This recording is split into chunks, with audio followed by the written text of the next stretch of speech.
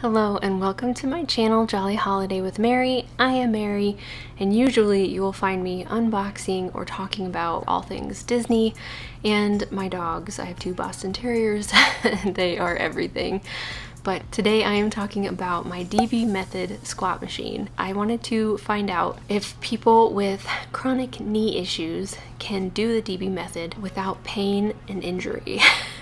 I have had some knee issues for a while. My knees sound like this. And when I try to do squats of any kind unassisted, it's very, very uncomfortable and borderline painful. It feels like the tendons are moving in a way that they're not supposed to, and my balance is terrible. Squats are just super, super hard on my knees, and it was really defeating because so many people can do them. I see them doing it at the gym. My husband can do them without any problem. He loves doing squats, and I want to be able to build muscle in my legs, and having a nice toned firm buttocks is definitely a goal as well. So I saw on Instagram the DBmethod. It just kept popping up and popping up because Instagram knows how to get you. And eventually I was like, let's just do it. I found a lady named Megan Posh. I'll link her channel above on YouTube. She has great beginner videos, super helpful. I watched her videos and I was like, okay, I'm sold.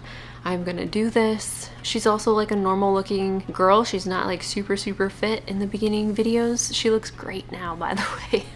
Really excited about her results and I can't wait to see my own. In any case, all of this led up to me buying the DBmethod, and I just wanted to share my experience as a person who is an average overweight lady and I have chronic knee issues. So if you have chronic knee issues and you're wondering, can I do the DBmethod?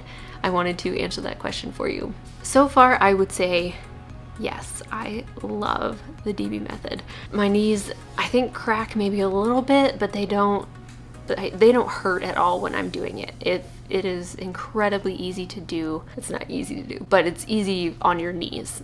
There's no pain, there's no discomfort when you're doing it. The only thing I will say that I have noticed is when I do the plie squats. If you're doing a plie squat, like your feet are kind of turned out and you're working a different muscle group, I will say that when I do that, I do have some of my old problems. It doesn't feel good. So I've changed up how I do the plie squats. If the video is doing like a full squat where you go all the way down, I do the plie squats, but I only go halfway.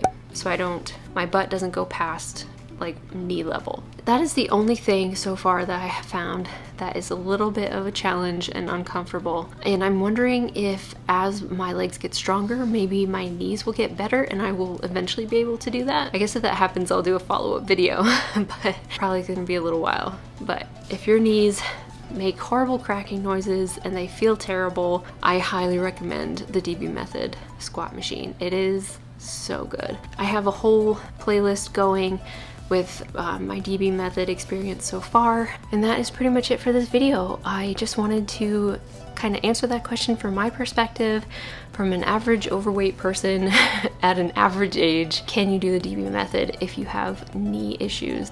And my personal answer is yes. I have found it to be extremely comfortable.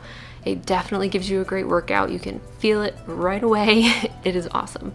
So I highly encourage you to get it if you're thinking about it. I have not regretted purchasing it yet.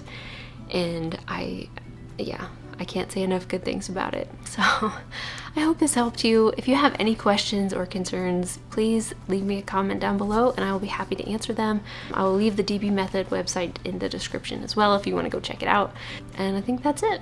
So thank you so much for watching and I'll see you in the next one. Don't stay away too long.